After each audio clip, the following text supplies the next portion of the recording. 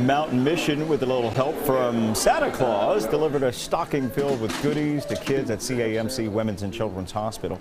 A ministry in Washington, D.C. sent 50 stockings to the Mountain Mission. The handmade stockings are filled with coloring books, crayons, games, and other things, adding a little cheer to patients in the hospital and their siblings.